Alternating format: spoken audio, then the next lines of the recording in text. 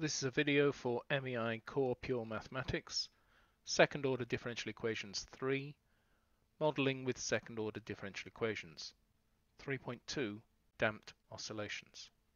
In a previous video we looked at modeling simple harmonic motion and we ended up with this differential equation which has the acceleration proportional to the displacement from the center and directed back towards it. Its general solution has a constant amplitude and therefore gives us a periodic motion which goes on forever, as you can see on this graph. While this is a good model for some situations, there are many others where the amplitude of the oscillations decreases with time. Think of a pendulum slowly swinging and gradually the oscillations will dampen down, or indeed a mass hanging on the end of a spring. Eventually the amplitude of the oscillations will decrease over time. Those types of oscillations are called damped oscillations. So if we have a look at this differential equation that represents a damped oscillation, this extra term in the middle here comes about as the result of some kind of resistance to the motion related to the velocity, and that explains why it slows down over time.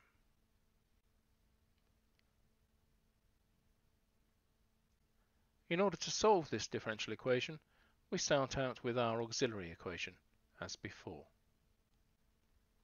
So our auxiliary equation is going to give me lambda squared plus 2 lambda plus 10 is equal to 0. And completing the square, I'm going to get lambda plus 1 all squared plus 9 is equal to 0. And so that gives me that lambda is equal to minus 1 plus or minus 3i. Now the general solution to this then is just going to be x is equal to e to the minus t times some cos 3t's and some sine 3t's. Now if you've seen the previous video on SHM, you might be tempted to replace this with an a sine omega t plus epsilon type thing. But in fact, sorting out the constants is much easier whilst it's in this form. There's that written up so you can follow it. So my auxiliary equation and its solutions giving rise to this general solution here. So if we want to find the particular solution for this, for these initial conditions, t equals 0, same thing being applied to both of these, so these are initial conditions, when I've got this general solution. So let's start out with x equals 0 when t equals 0. So that's going to give me 0 is equal to 1 times p, and the q is 0, so that's going to give that p equals 0.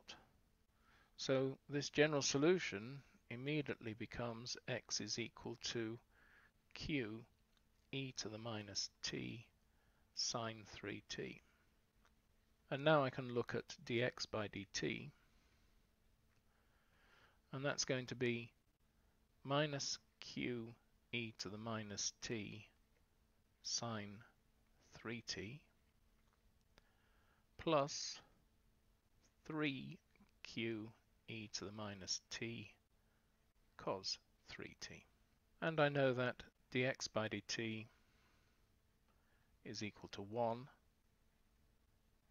when t equals 0. And if I plug that into there, this bit's going to be 0, and this bit here is just going to be 1, and this bit is going to be 1. So I just get 1 is equal to 3q, and that gives me q is equal to 1/3. And so my particular solution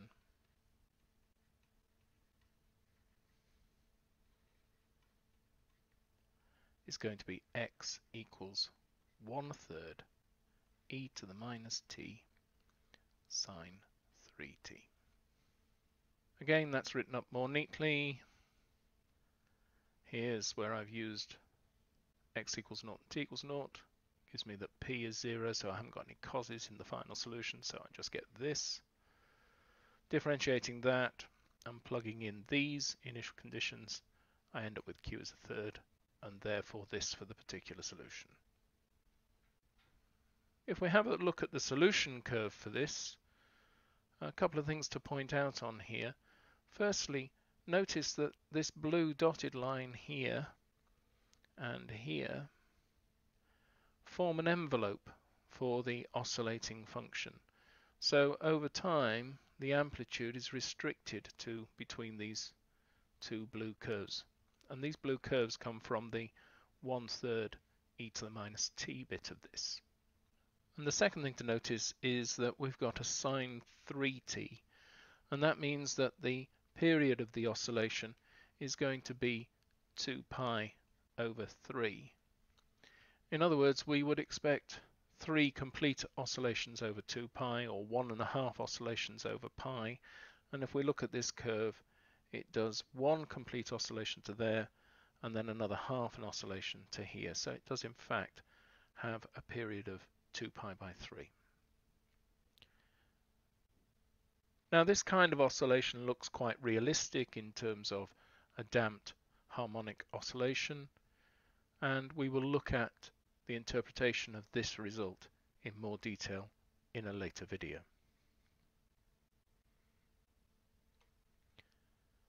The next video is 3.3 Damped Oscillations, Plotting and Interpreting Solutions.